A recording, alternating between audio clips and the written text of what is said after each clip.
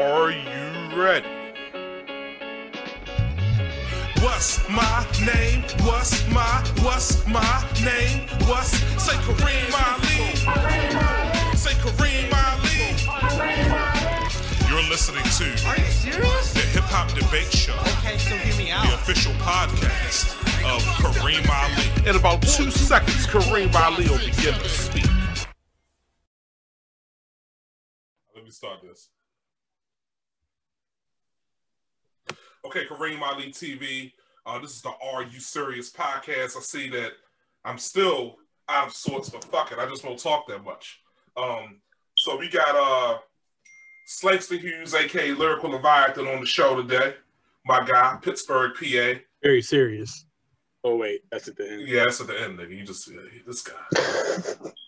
We got my man, Jammer One. Oh, yeah. Who become a really incredible producer over the years. I love this guy's music. I got a beat that I'm about to record to that I haven't paid for. I need to... I took this nigga beat and shit out. Venmo for the beat. I ain't set up a cash app or nothing. I mean, I just, man, I'm not trying to beat you for your beat, though. Like, this is my beat, punk. We got my man, Ty Hill. Says he's a former MC, but he's always an MC to me. The leader of the host of the Cards Face Up podcast, which is Make sure you dope. subscribe. Make sure you subscribe. He's got a dope ass beard too. Speaking of beards, I got the Yoji and Pans out for the Omega Beard Grooming Kit, and it's so dope because it comes with this dope ass comb. That's a high level comb. That's just one step below the 1976 fist pick that all our fathers used to rock, and that big straw chair that looked like a fucking throne. They had a goddamn Step below. fist pick. You know, all black women back then probably smelled like blue hair grease and shit. The good old days. So we got a good one today. We're going to irritate some people. I'm sure of it. Who's the greatest hip-hop group of all time? Is it Wu-Tang Clan from Shaolin, as you have with your shirt, Jammer One? Or is it a Tribe Called Quest? I don't know. Jam, I'll let you lead this one off because you have the Wu-Tang shirt. What would you say? Would you say Tribe Called Quest has a chance of competing against Wu-Tang Clan? Would you say that they could be as good of a group? Or is it official? Is it easy to say? Is it just the world accepted that Wu-Tang is the greatest ever? For me, it's pretty easy. And you know, I gotta go with Tribe. I mean, Wu-Tang is great. The Wu-Tang is great, you know? I love the Wu-Tang, but like Tribe Called Quest, they created somewhat of a subculture or subdivision in hip hop. Not just them alone, the whole Native Tongue collective. Right. You know what I mean? They created a whole subgenre of the style that a lot of people use still to this day. Like, we was just talking about Lupe Fiasco versus Royce the 5'9". And I look at Lupe Fiasco as a direct descendant of acts like Tribe Called Quest. But you never got into Lupe Fiasco, so how's your argument even valid? You don't like I checked Lupe out, and I'm going to listen to some of his albums after that last part. But yeah, I know. Because they birthed this new style of speaking. They made things more cerebral. You know what I mean? Mm-hmm. More poetic. So that style is just, you know, you can't mess with it. It's crazy because I can't really mention Tribe Called Quest without mentioning De La Soul, because they're collective. You know what I mean? While Tribe had like this vibe, De La just had the style. And he was like, oh, okay, well, I don't have to be explicit when I rap. I could rap poetry, you know? I can be expressive. I can say what's on my mind. I don't have to front, you know, to be the coolest kid in the class. I can still be kind of a geek and still be dope as a rapper. You know what I mean? They didn't have to submit to street culture. They were honestly expressing themselves. That's what hip hop is supposed to be about: creativity and skill level and artistry. So, but is Tribe by itself better than Wu-Tang, or are you trying to bring in the collective as your argument? Do they need the whole Native Tongues? I'm not going to do that. I'm just like via that. Tribe Called Quest is my favorite group. Okay. And The way those beats hit, you know what I mean? The way them beats hit and the way they ride them tracks. When them joints come on in the club, yo, you can't mess with Tribe, yo. Plus that live show, that live performance. Oh my God, rock and roll, baby. Ty Hill, and roll. What would you say Rock about this? and Would you lean towards the Wu-Tang Clan from Shaolin, Allen, or are you gonna go with the mighty Tribe Called Quest? I wonder what fucking club he had to be playing Tribe Called Quest. Yo, you gotta get out of Baltimore, baby. You gotta get out of Baltimore. They be playing Tribe in the club. You go to New York, you go to Atlanta, Really? LA, they play Tribe in the clubs. Yes. That is dope as shit. I'm gonna be honest, right? Because at the end of the day, you got to break it down like, you know, neither one are my favorite groups. Mm-hmm. With the comparison of the two, I have to go with Tribe just because Tribe inspired a generation. We have so much from that. You know, he spoke of De La Soul, but you also have the Bust of Rhymes. You also have they inspired the generation and they created a thing of music where you didn't have to be gangster. You know, and it was during a gangster time. You know, and they allowed people to be their self. You feel me? You got shit like Lost My Wallet and El Segundo and shit like that. Like, you know, songs that was more fun. And you were able to actually, like, these niggas was basically shooting videos like the Spike Lee videos at the time. You feel me? Like, they was doing some weird ass stuff on the video, on videography, especially back then, which made it even more dope because technology wasn't what it was. But to not choose them right now would be to say, like fucking Raphael Sadiq didn't inspire so much R&B. Like, you know, like they created a lot of sub-genres and put a lot of people in different places. So I'm gonna have to go with the Tribe as well.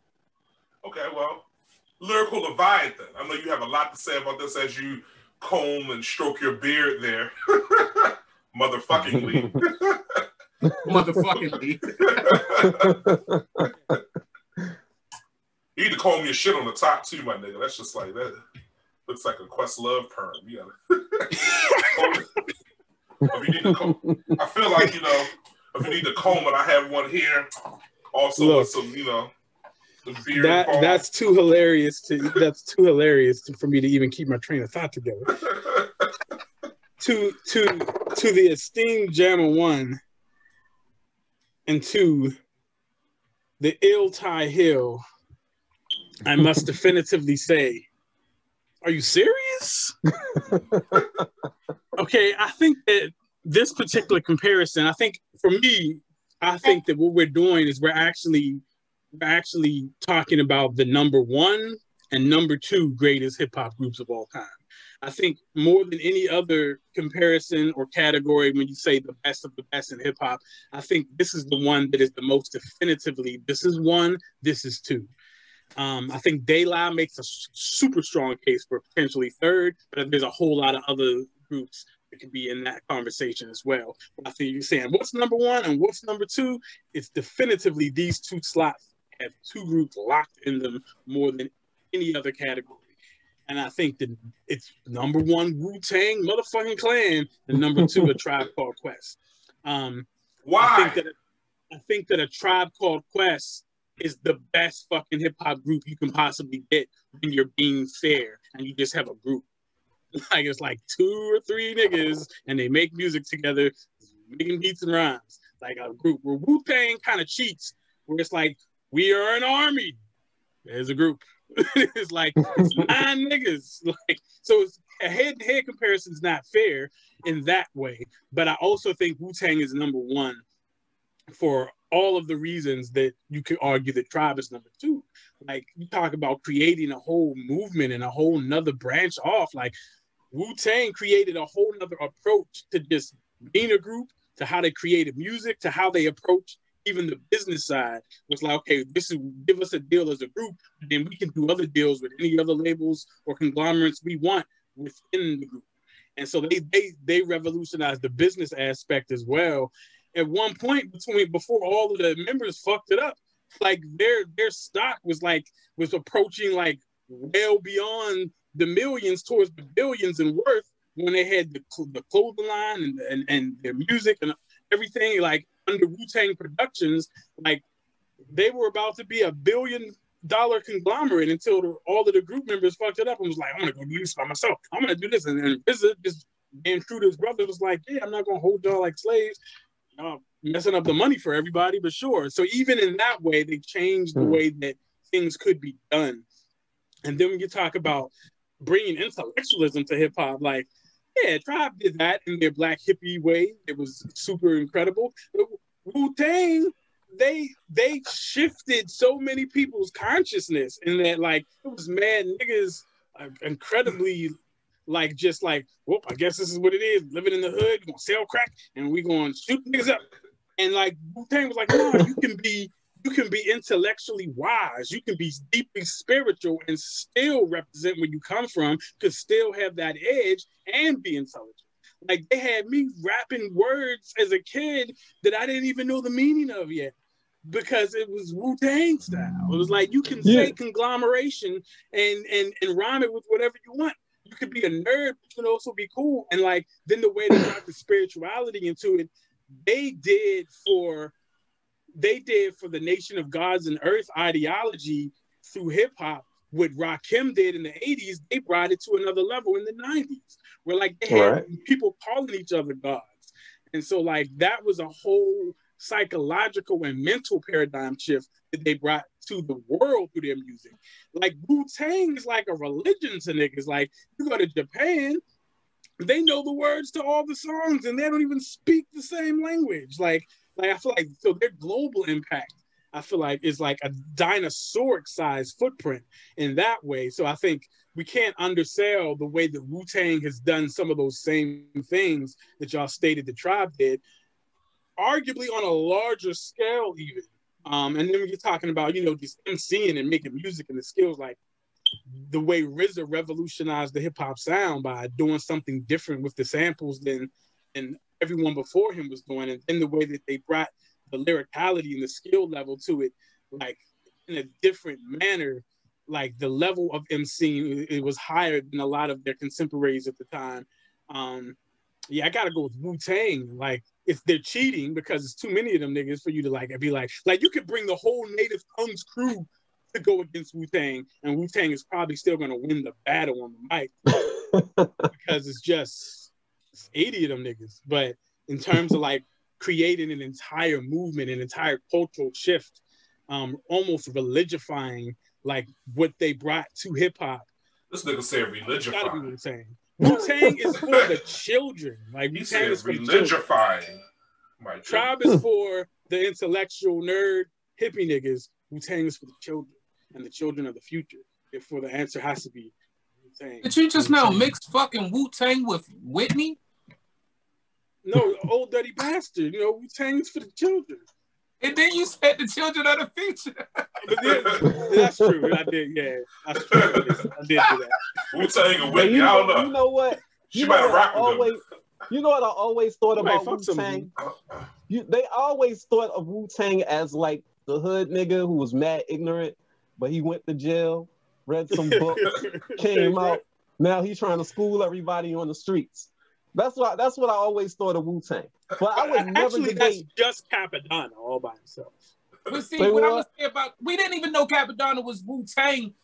Really, because he was in jail though. Yeah, like he disappeared after what? Ice just cream. Capadonna came back and was like, "School everybody," because I was in jail. Right, you feel me? I had an argument the other day with someone, and they was like, we was doing Bone Thugs and Wu-Tang, and they was like, yeah, you know, because Redman, I would like to see Redman connect with somebody from Bone Thugs, right? And I was like, Redman ain't in Wu-Tang. They like, he is the man's friend. He's like, no, they sent me an interview and he's a fucking honorary member. He's an honorary member of Wu-Tang. They just fucking keep adding people in the already. I mean, on the last Wu-Tang album, he was technically in the group because he was on more. He was in more songs than RZA was. I didn't know. See, I didn't know that shit, so I was confused. I look stupid to everybody. But what I'm gonna say is this: with the Wu-Tang, you feel me? I agree with the whole religion into hip hop. Of them being a part of that. But what you also have to keep in mind is we were in a 5%er world at that time. I mean, everybody on your blocks, even before Wu-Tang was peace God, what's the knowledge? What's today's mathematics? Everybody was already kind of doing that. Not saying that they jumped on a bandwagon. They just happened to be a part of the hood, and the hood was on some 5% of stuff at that time. So they made the information rhyme. Yeah, I will say that. They put it up to an information rhyme. What I will give them credit on 100% is connecting the Chinese flicks to hip hop, because I didn't know shit about none of those type of movies. I still don't know shit about them, but they did connect. Shaolin, I can't watch it, but oh man, the whole Shaolin and stuff like that, like we didn't know that stuff through the hood, and they did. I remember coming through the block and niggas was watching that, and it was bugging me out because niggas didn't know shit about, like, I didn't even know half of my niggas could reuld, and they sitting there reading subtitles. So it's like, wow, that's just wonderful. And in New York, that was another staple at the time, though, you know, in the 80s and stuff. For real? People want to go watch those movies at the theaters. Kung Fu flick. Hip hop actually got its swag from Kung Fu flicks. Yeah, so they made that rhyme as well. But if we giving them that though, then we also got to keep in mind. I mean, you went over to RZA doing what RZA did for the culture, but let's not forget Q-Tip, Violator. That was a big fucking time. Yeah, Violator. After the Wu-Tang deals, and the Violator thing came a little later, but but Violator was a big time in hip hop. Definitely. History. I mean, that's a staple in hip hop, right? You know, you got your Busta Rhymes, you got who else was on there? I mean, Nori. Everybody was fucking following this shit. So that was a big time in hip hop, and it also went to a time that you can. I think Pharrell and them start jumping on the Violator time, right? That was all those more what would we call them, like electric type beats type shit, sounds and crazy ass shit. You feel me? That is a very accurate identification of Pharrell's sound. Well, let me say this in about 2 seconds. Kareem Ali will begin to speak. Every point that you guys made is actual, factual, and on point. I think in terms of impact, I think Wu-Tang probably made a greater global impact. Maybe because of the content and subject matter seemed to connect with more people. Even though it was intellectual, maybe a little less intellectual, a little less spiritual in that way than Tribe. If we were comparing them straight up, I would have to go with Wu-Tang because you got 9 members and all 9 guys could rhyme. So I think the Wu probably could out-rhyme most of the guys of Tribe. You're only talking about, Q-Tip and, the 5-footer. In terms of that, but I feel like from an album standpoint, as a group, I feel like you have 36 Chambers and Wu-Tang Forever.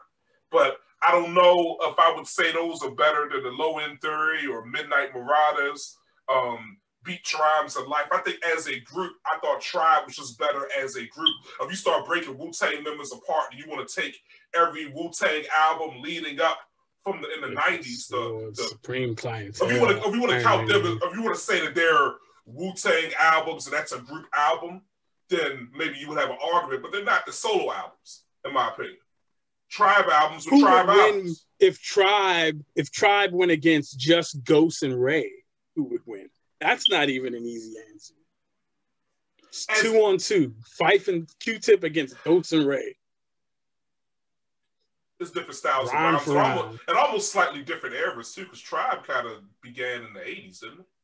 No, but that's what it's not even about eras, because Wu began, 90 anyway. Yeah. But we got to keep in mind, though, and that's one of the things why I gave Tribe the edge, is because them niggas chose to stand out in a world full of fucking gangsters. And I'm going to tell you, when I was in the streets or doing certain things in the streets, I came home and watched Cosby Show. That was more I wanted to, in the streets. I didn't, we was praying. Peace, God. But you want things like the gangsters was fucking with Tribe too. Right. The easy route was to go the Wu-Tang route, the street appeal, and then throw some things in there, help your niggas learn and things of sort. But Tribe stepped in an era where it was either, if you think about from 88 to 04, to 94, 95, they came in during a battle era and a gangster era. Right. And they literally bust through the middle of the scenes and told niggas, hey, let's have fucking fun. Me, myself, and I, all of that crazy ass, like that type of shit mattered. That's why they got so much love, because the gangsters want to. Every nigga want to put they gun down. Like niggas don't want to be. They don't want to be. And I would give extra points for that. fact. I give more credit to Tribe for that. That's one of the reasons I would edge Tribe over Wu-Tang. I can't deny Wu-Tang's global impact, but I would give Tribe the nod. Global impact. If we global impact, fucking Wu-Tang, man, everybody was drawing Wu-Tang signs on their notebook. Global impact, that shit is fucking Wu-Tang all day. Right. I think what's really a really interesting thing that happened too is that during that early 90s period, like there was a certain portion of time where like the G era and the West Coast gangster rap was dominating mainstream hip hop, and then Wu-Tang came in both a way sonically and conceptually, where they was kind of the counter to that for the East Coast, where it was like, well, hold up, we hear what you're saying, but you know, we gonna put our guns down, keep them right here, and we're gonna open the book up. Like we can give you the nigga and we can give you the theory at the same time, and it just kind of like was such a counter to that wave of the West Coast gangster rap, where it was like, well, here's the East Coast answer to that, and it's something completely different and it's intellectual at the same time. And I think I always have a bit of a Wu-Tang bias, because that initial Wu-Tang wave hit me at such a young age. I was in 6th grade when 36 Chambers came out, and so like, not just me as an MC or an artist, but my entire trajectory of a human being was drastically altered by the existence of Wu-Tang Clan. It was like, I did not know that this was possible. I want to be a rapping ninja too. Jabba, what are your final thoughts on this? Have you been swayed in any way with your Wu-Tang shirt? Nah, Are you still going to say Tribe? I would never debate anybody on who's greater between Wu-Tang and Tribe, because that's what you're doing right now. You're literally on a debate show debating. I'm still on the side of the quest, but you know, I appreciate Wu-Tang's contribution. I would never downplay Wu-Tang's contribution to the Tribes. I mean, both of the groups, they made great, you know, they did great things for the culture. You know what I mean? And I still groove with Tribe heavy. You know, I don't take nothing away from Wu-Tang, because I rock with them too. The Ill Ty Hill, do you have final thoughts on this? Or you've selected Tribe. You hold firm on your position. It looks like he froze. Yeah. He's gone. No, he's back. Oh, there you go. He's returned. He's returned. I thought it was me. Bill said that. Yeah, so brother, I mean, do you have any final thoughts on Wu-Tang versus Tribe? The Ill Ty Hill, what do you feel? Kareem, I think it's dope that you do these topics, first of all, because I appreciate it.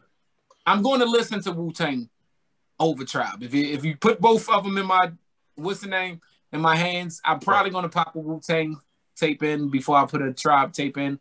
But I was just being I think more politically correct wise.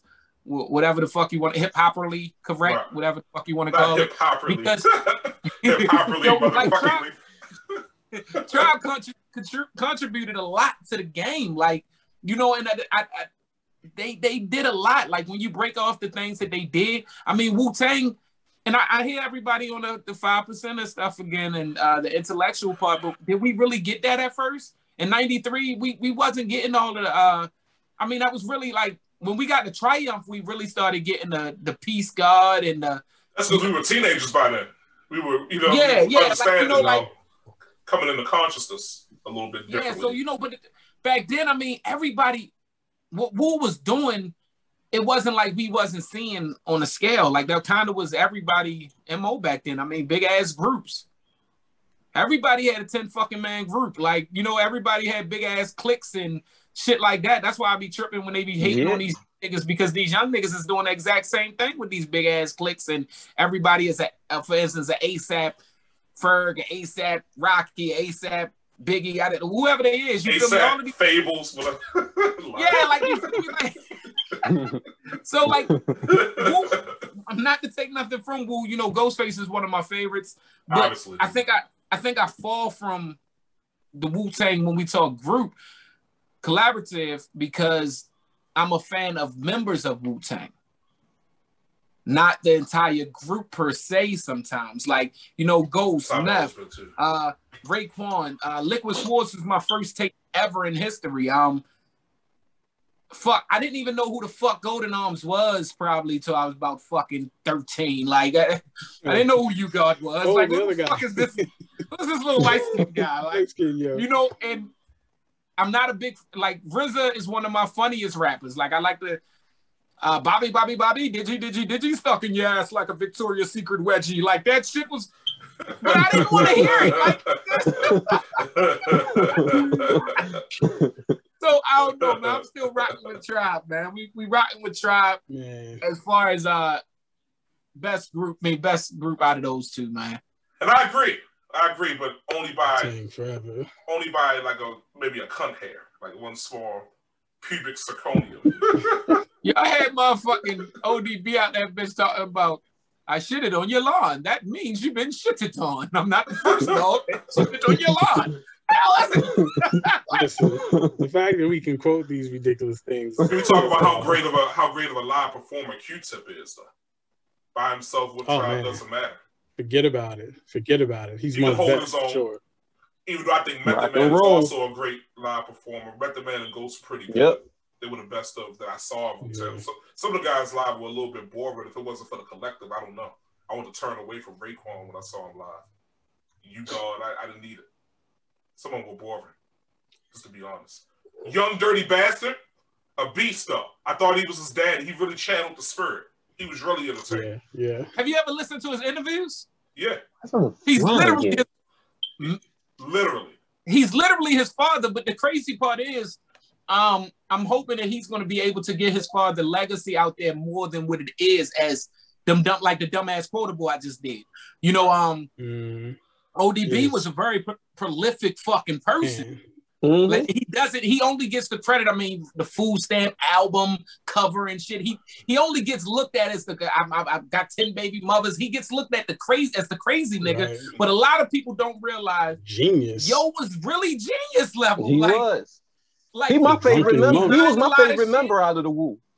Yeah, he was my he favorite also member. was a fucking position player. That motherfucker, like, Yo knew it Dennis Rodman. Yeah, it wasn't his turn. Exactly. I'ma just play position. What you need me to do? Take a charge? Got you. I'm a fouler nigga. Whatever you need me to do, I can do it. And he doesn't get the credit for that shit. A lot of shit that Meth got, as far as being the focal, Meth gotta come back and salute Wu-Tang for that always, because they allowed that. Because at least 4 of the members had that potential to be the focal. And they allowed Meth to kind of, and I only say about 4. I'm gonna say Raekwon, Ghostface. For years, y'all thought people was thinking Raekwon and Ghostface was the same person. And you know what? To champion what you were saying, album with 3 niggas on the cover, it was fucking confusing. Like, to champion what you were saying, that's one of the reasons why Wu-Tang were so successful, because everybody knew how to play their position. Wasn't nobody trying to become the star of the group. They already had it decided. Method Man is going to be the star of the group. We're gonna wait our turn, and like that's key, yo. That's key when you dealing with a large group of individuals who all want the same thing. Everybody gotta know how to play their position. Nobody wants to carry. RZA was able to get them to do that is just a testament to just how genius RZA's vision was. That he was able to like get 8 niggas with their own egos, their own styles, their own everything to buy into that collective mission. Like, how much did they buy into? It seems like they have a lot of issues. Don't they have a lot of issues? Don't RZA? Well, they had issues. Naturally, I love it because they brothers. I mean, if you put 4 niggas in a room together, you feel me? That niggas gonna fight. You put 10 niggas in a room together, we definitely gonna fight. We gonna but it's about being.